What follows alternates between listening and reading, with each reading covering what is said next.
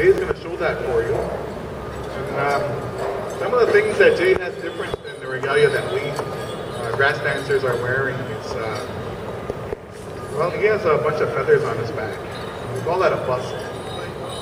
We say that those feathers, it represents those tail feathers of that prairie chicken. Has anyone ever seen a prairie chicken before? Yeah, they're delicious, aren't they? Yeah, you need a few of them to fill you up, because they're just small. If you haven't seen a prairie chicken, in Ontario, we don't have them here. I don't know if there's any zoos that have them, but they're little wee birds. They sort of resemble the prairie chicken or the ruffled grouse. The ruffled grouse we have here in Ontario, and those are delicious too. But just like the partridges we have here in Ontario, they do a dance, usually around this time of year in the fall. And it's the male prairie chickens that do this dance. And they do this dance to try to impress the female prairie chicken. And it's really interesting to watch when they do this special dance. So that's what this dance depicts. It's the dance of these little wee birds.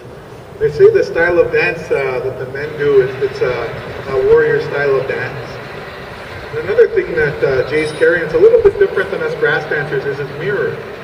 These prairie chickens, when they dance, they're sort of vain. And they really are into themselves, and I think they're all in. So when Jay dances, he carries this mirror and kind of looks at himself dancing, admires himself.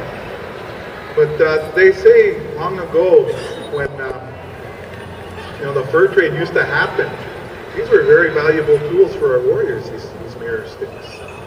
And not only so they made sure they look good when they go out hunting or in battle, but they were also useful tools. And it wouldn't work very well here in Ontario. Out on the plains, if you're in a hunting party and someone's maybe a few miles ahead of you, and you're a few miles behind, and you don't know where the other guy is because it's so far, this mirror come in handy because you reflect the sunlight. And they see that reflection off in the distance and say, oh, that's where he is. Thought that guy got lost hunting out there. So they were useful tools to use out there in the open grasslands. It wouldn't work so well here in Ontario. We have too many trees and hills and valleys. So that's also something unique that Jay carries. So this is a prairie chicken dance, and Jay's going to show it for you.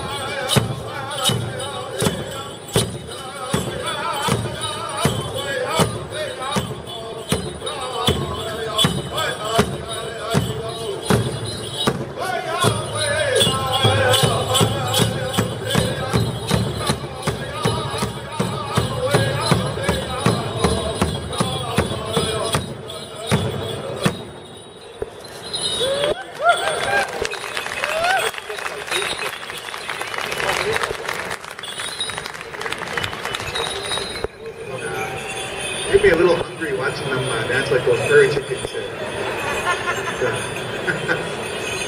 Anyways, the next style of dance we're going to have for you is Barry's going to demonstrate the men's traditional style of dance.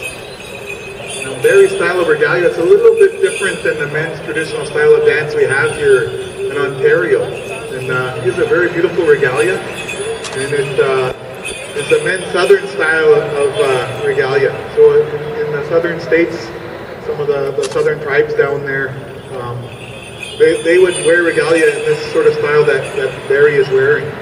If you notice, the men's northern style of dance, they usually dance with a bustle on their back.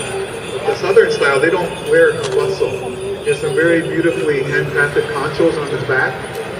As well, he has some very nice ribbon work, which is indicative of the southern style of dance. He's also carrying some different types of feathers. Some of the feathers, the colorful ones, the blue, the yellow, the orange, and those feathers, they come from the macaw, which is a bird we don't have around here, unless maybe you go to a pet store. But he's also carrying an eagle wing fan. And the reason that our dancers, almost all styles carry eagle feathers in their dance. And they say when we dance, we carry these eagle feathers because it represents our connectedness to Mother Earth. And around here, the eagle is the bird that flies the highest out of all the birds that we have around in these parts. And they say that the eagle is a messenger that carries our prayers up to the Creator. And the eagle also watches over us and brings messages to the Creator about what we're doing, what we're behaving in. So that's why us dancers, myself included, we wear these eagle feathers. And anyways, Barry's going to demonstrate the men's traditional style of dance. The men's traditional style of dance is a storytelling dance. It may depict the story of going out to battle. It may tell a story of a time going out hunting, maybe being successful in the hunt. So let's see what kind of story that Barry tells us here into this song. The style of song that we're going to sing, it's a southern style of singing.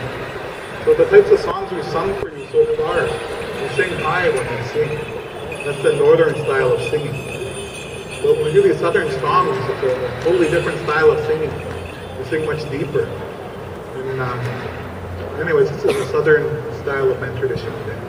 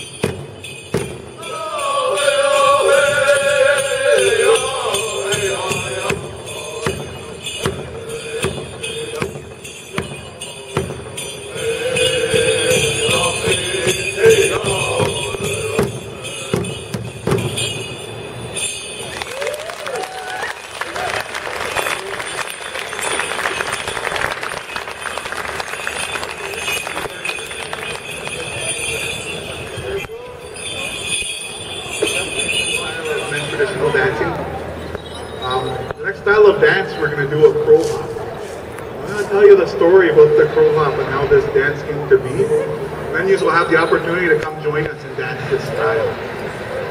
So the crow hop, it's a fairly new style of dancing as far as our different styles of dancing go. It's a style of dance that both our men and women can participate in. And basically when we dance, we move our feet to imitate the movements of the crow. And there's a few different stories about how this style of dance originated. And I'll share one of the versions that I know very well.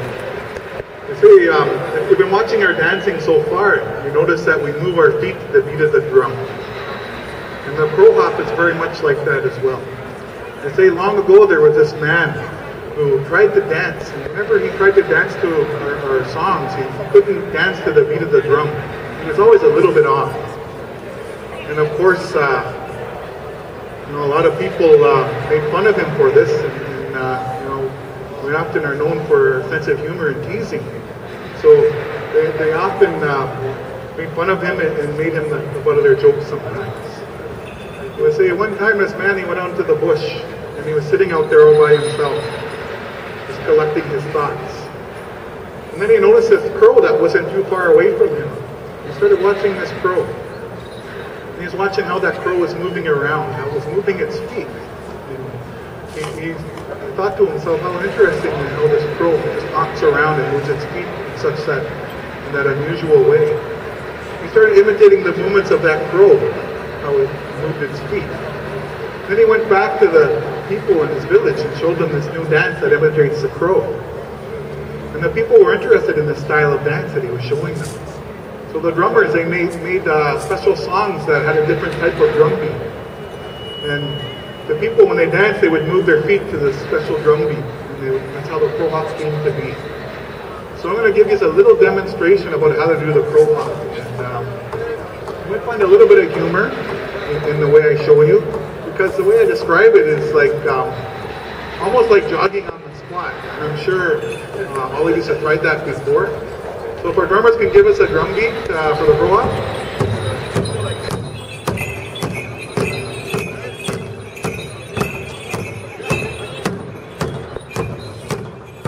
These are welcome to come out and try that. If you know to jog on the spot, you'll be a good crow hop.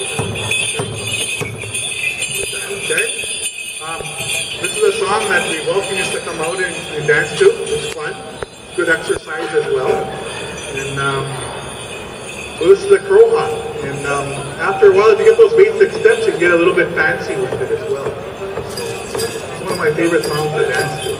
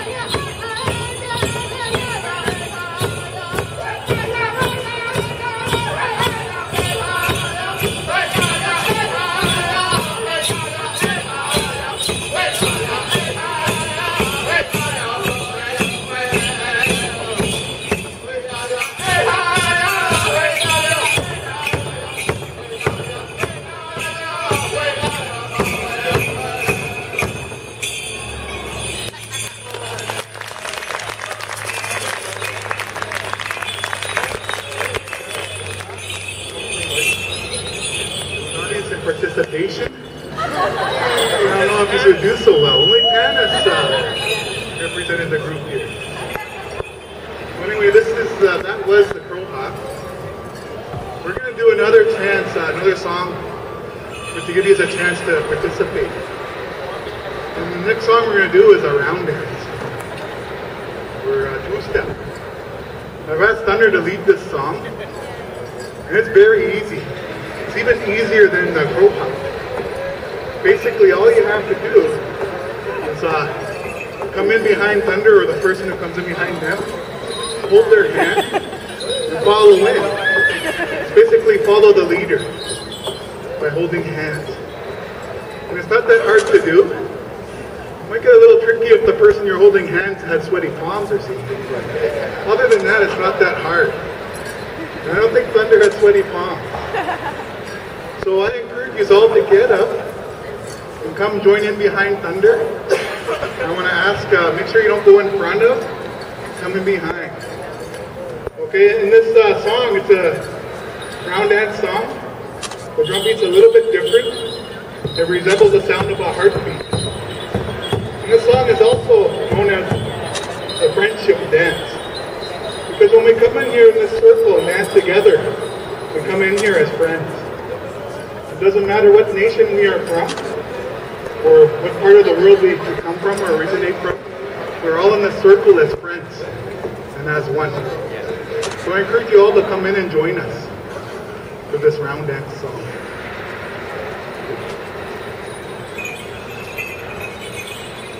So if this is your first time round dancing, then you gotta dance today, okay? So this is the first time watching it.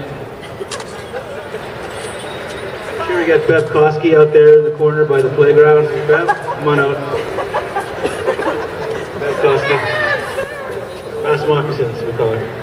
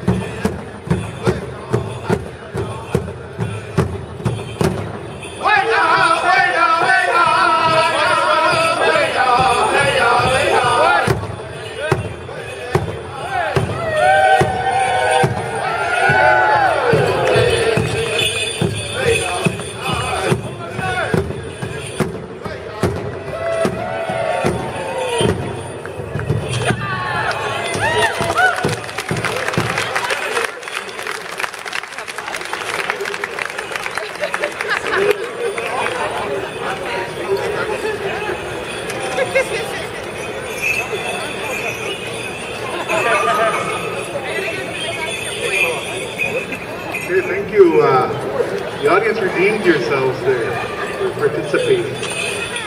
So, one thing I noticed when we were all dancing around in a circle holding hands, I didn't see a single sad-looking face in that crowd that was dancing. They were all smiling.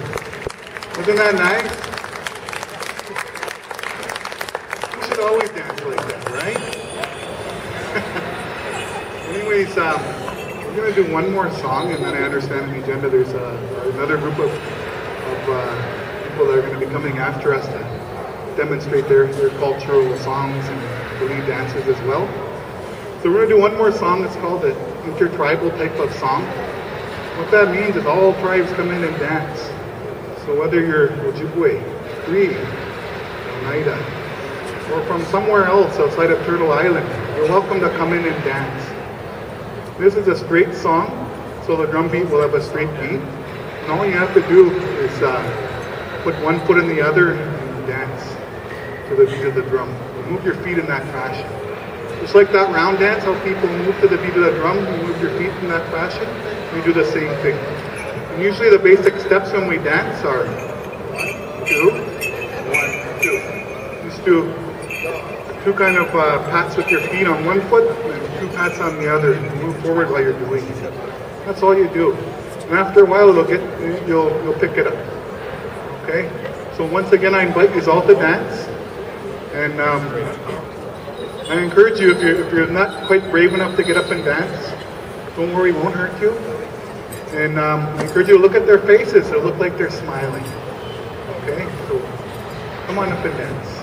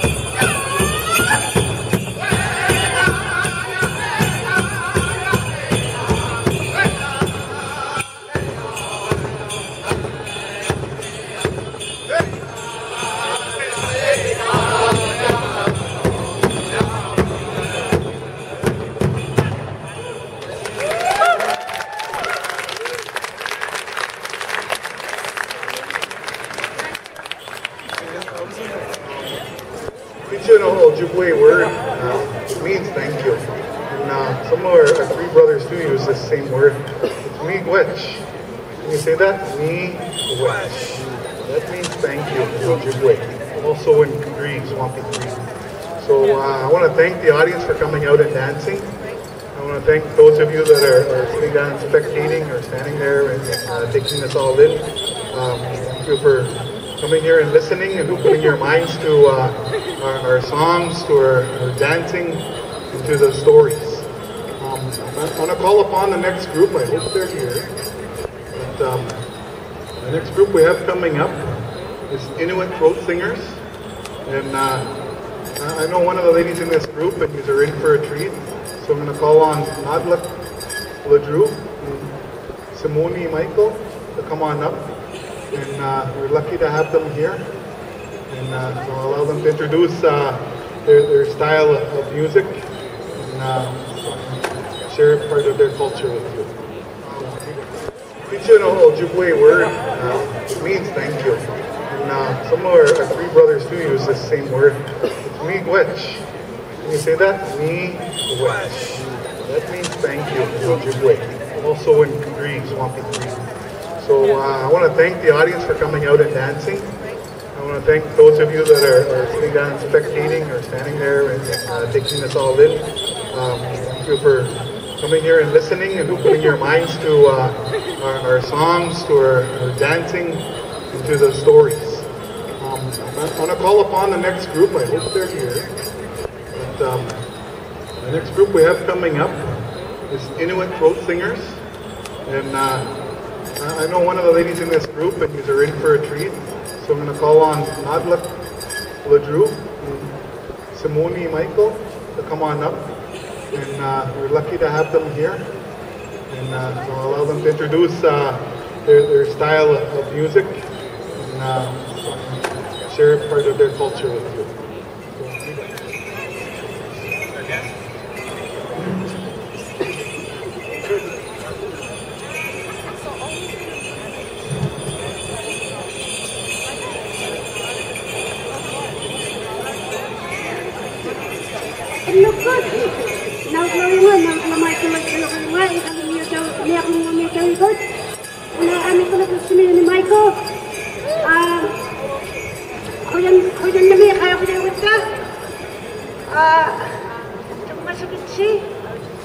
My name is LeDrew. I am from Naulaq. I'm 3 miles outside of Inuit. We were born and raised there. My brother is Michael. And men usually don't throat sing, but we're trying to change that. So I hope you enjoy this.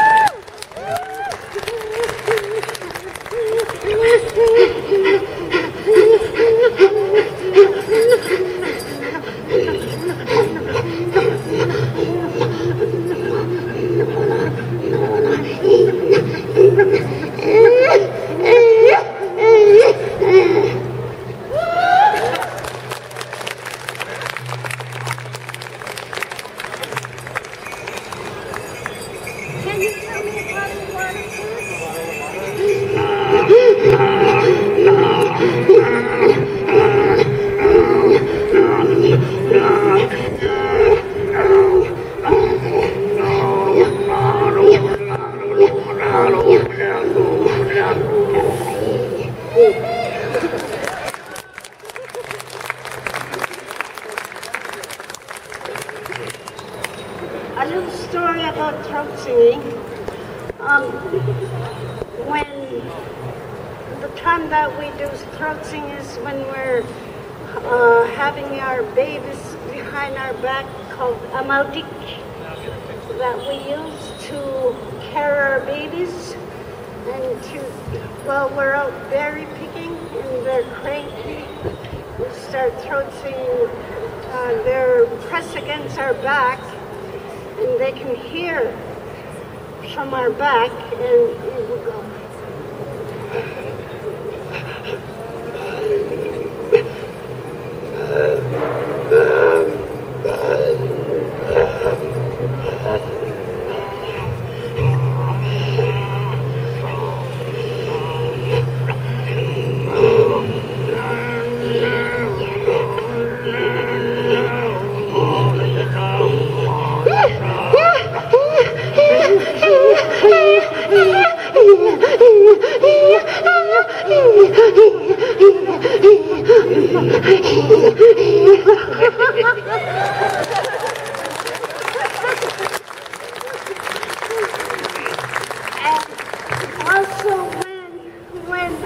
When two people are doing it together, one is trying to make the other one laugh.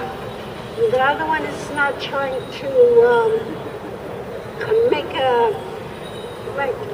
we make expressions of our faces to get the other person to laugh.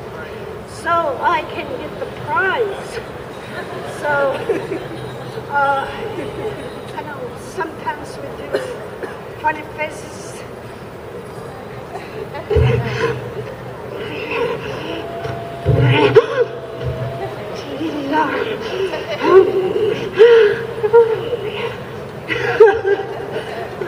And also when we're using throat singing is when Inuit are gathering for spring or Christmas. Well, we gather also for special occasions. And the throat singing would be after the feast. And there would be single men and women in the igloo, HiMY, and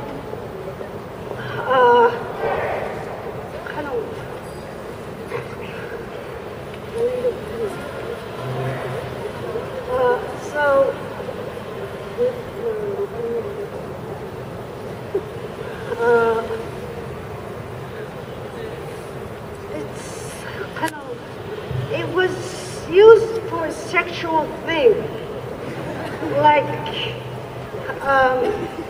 single men and single women.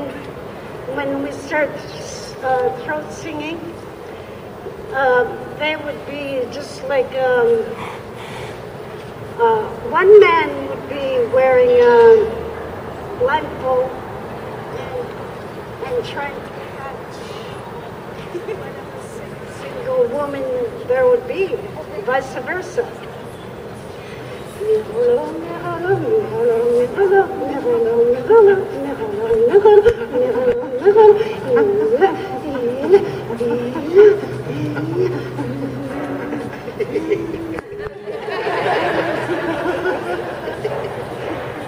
And we also try and mimic animals, like any animals we have up north. Let's say,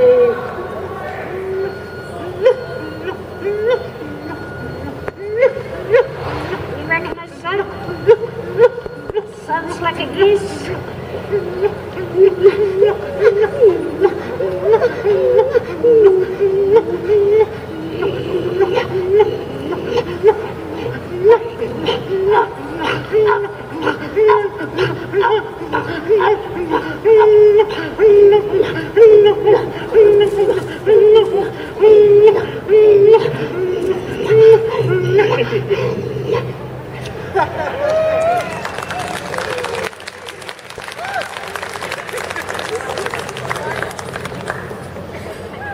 And we're still here, and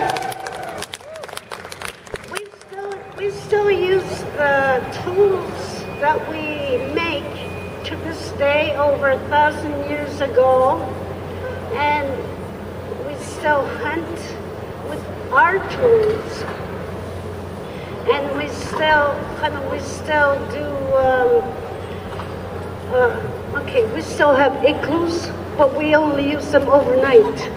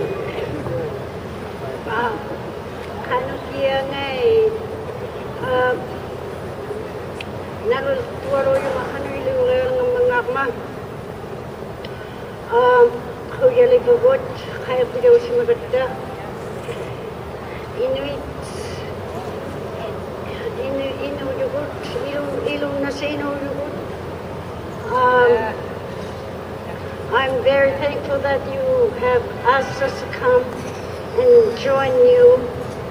I'm very thankful that Inuit are still here and representing Inuit cultures and any other cultures. And I hope you enjoyed our throat singing.